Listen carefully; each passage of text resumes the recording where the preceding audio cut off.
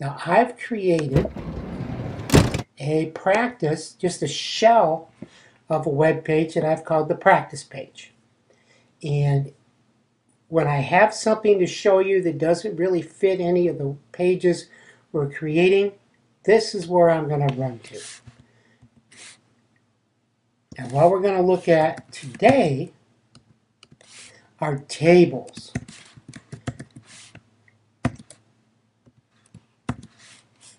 Now, tables are useful when I want to display a set of data in columns and rows.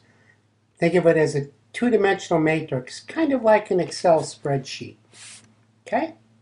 Now,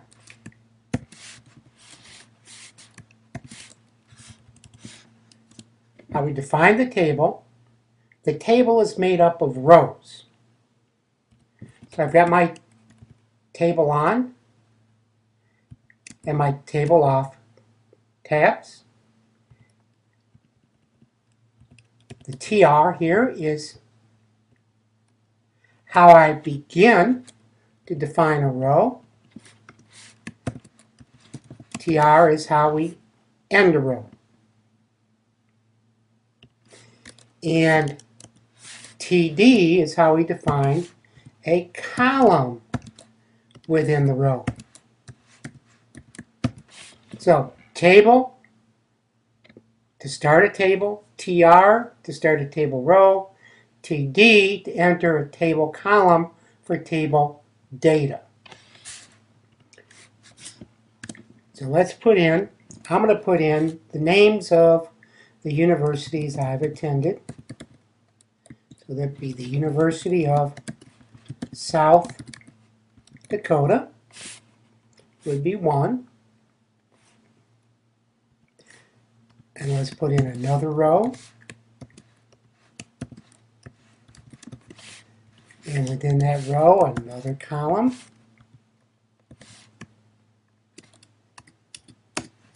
Can't end it before I begin it, can I?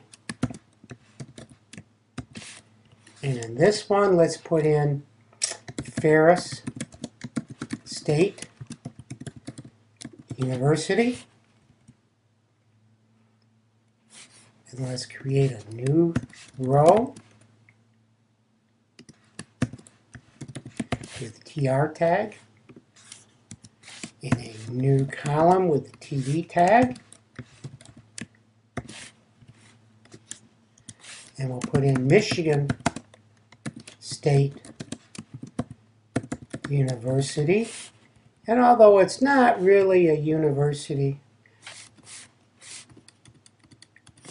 I'm going to put in one more alma mater in a fourth row.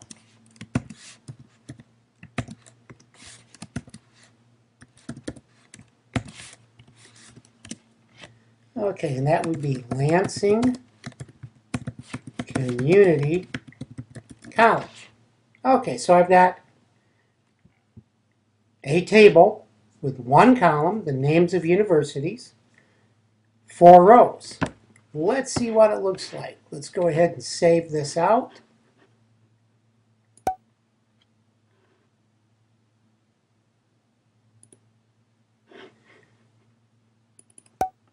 And then let's click on our icon for practice.htm. And there's my table. Let me increase the size a little bit of that text so that you can see it. Now, if you can't increase the size of your text, if that looks like magic to you, just remember it's one of those little Apple tricks. And if you've got a Mac, the trick is open Apple plus to increase, open Apple minus to decrease.